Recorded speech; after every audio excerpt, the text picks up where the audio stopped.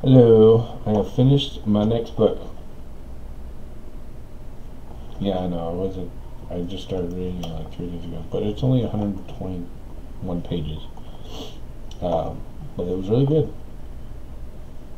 So I'm just going to read the back of this book to you. The Emerald Tablet of Hermes first appeared in the alchemical libraries of Europe during the 12th century, traveling home with the Crusaders, Freemasons.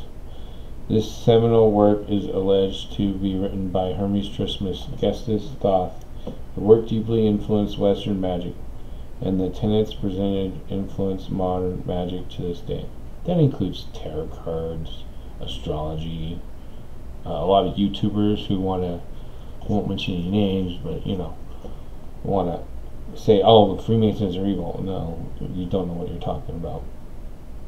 They have been infiltrated, and a lot of Illuminati evil people have been able to get to the tops of the Freemasons and control certain factions and stuff. But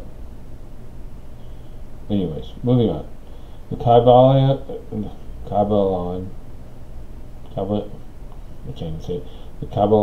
was first published by the Yogi Publication Society of the Masonic Temple in Chicago in 1912,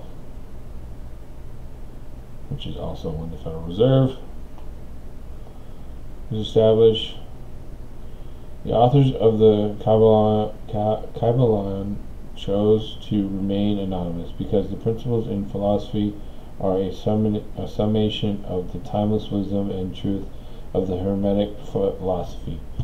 Okay, so what evil likes to do is overlap great wisdom, great truth, and claim it for their own manipulation and enslavement purposes. Which I'll get into in a sec. Let me just finish reading this. Dr. Jane Mayati Smith studied for her Bachelor of Arts degree at Arizona State University and went on to receive a doctorate in metaphysics and spiritual counseling. She studied hypnosis with Dr. John Kappas and is a graduate of the Hypnosis Motivation Institute. She is also a sound energy practitioner and a vibrational Reiki master. She is also a qualified mental health professional actively working in the state of California.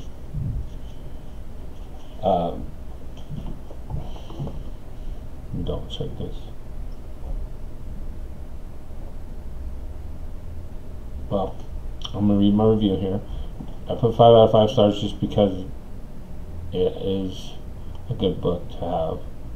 But you need someone that is not part of the agenda of manipulation, hopefully. I'll get into that to help you with the understanding of it. Needs to be read many times. The knowledge in this book can be used for good or evil. Be careful of who shows or teaches you of this book. I am aware of the history of this knowledge and how it has been used to manipulate mankind into enslavement. This knowledge is supposed to be used for humanity to awaken ourselves to the responsibility of mastering the universe. Some of the teachings in this book show the misunderstanding from the age of Pisces, illusion, in the perception of allowing a hierarchy system instead of incorporating these teachings into the education system, allowing mankind to be the masters of the universe. There are some corrections needed in the knowledge and a lot more information not in the teachings. So let me read this out of the book here real quick. The majority of people are carried along like the falling stone, obedient to environment, outside influences, and internal moods, desires, etc., not to speak of the desires and wills of others stronger than themselves, heredity, environment, and suggestion, carrying them along without resistance on their part, or the exercise of will. Moved like pawns on the checkerboard of life, they play their parts and are laid aside after the game is over. But the masters, knowing the rules of the game, rise above the plane of material life, and placing themselves in touch with the higher powers of their nature, dominate their own moods, characters, qualities, and polarity, as well as the environment surrounding them, and thus become movers in the game, instead of pawns, causes instead of effects. The masters do not escape the causation of the higher planes, but fall in with the higher laws, and thus master circumstances on the lower plane. They thus form a conscious part of the law, instead of being mere blind instruments. While they serve on the higher planes, they rule on the material plane. But on higher and on lower, the law is always in operation. There is no such thing as chance. The blind goddess has been abolished by reason.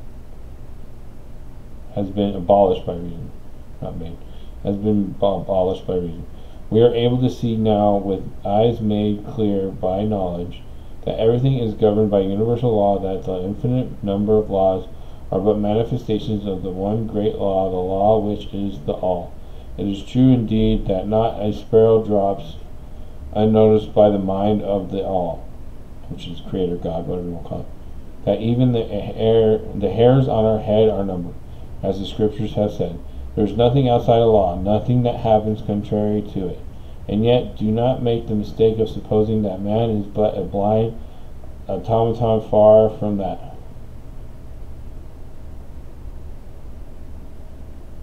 The Hermetic teaching are that man may use law to overcome laws, and that the higher will always prevail against the lower, until at last he has reached the stage in which he seeks refuge in the law itself, and laughs the phenomenal laws to scorn. Are you able to grasp the inner meaning of this? So, just from that, if you grasp the meaning of this, you can see how this could be used for evil. Okay? But the intent was for mankind to, like, this should be taught in school. Everybody should know this stuff. This shouldn't be kept secret and hidden, and only the secret societies use it to manipulate everyone into a hierarchy enslavement system. It's ridiculous. Okay, this is supposed to help mankind manage the lower dimensions, realms, frequencies, whatever, and help the frequencies above us in the divine right of, we're pretty much managing everything, but we're not. We're all corrupted data from the freaking lower densities figuring this out and manipulating us into being like, oh yeah, it's okay, we'll fall for this BS. So there you go. But at least it's public. So there's a start. There's the ladder out of the hole, people. It's not something to be like, oh, it's all the answers that I ever needed. No, there's a lot of work still from this. This is just like picking up what they knew and how they're using it against us. And like I said, they overlay good, positive things, and then add little things here and there, like 5, maybe 10% into the book or into the teachings, to get those who are like, oh yeah, look at what you're doing. This is just how the things work. This is just how the universe is. No. Oh my God. We have a lot to do. But I'm gonna help people if they want me to understand what I'm talking about. Okay. It'll be cheap. It'll be easy. I'll be able to help you. Okay. I'm working, okay? I've got putting things together for us, okay? So, there you go. It's a great book. It talks about a lot of different things. The 7 principles. I've never seen anyone do the 7 principles quite like this. It's pretty good. But like I said, there's some corrections that need to be made on it, because they're just doing what they were taught, and from the age of Pisces, illusions, religion, and they don't realize it. They're thinking, oh yeah, this is it. This is what's going on. This is how we work it. No. It even shows the contradiction in it. It's almost like how the Bible has so many contradictions. It has a few contradictions in the book. And that's what I'm going to help with. fix those contradictions. That's to come. So if you like what I'm talking about, please subscribe and watch all of my video and hit that notification bell. Thumbs up, people, please. Thank you. Love you. See you on the next one.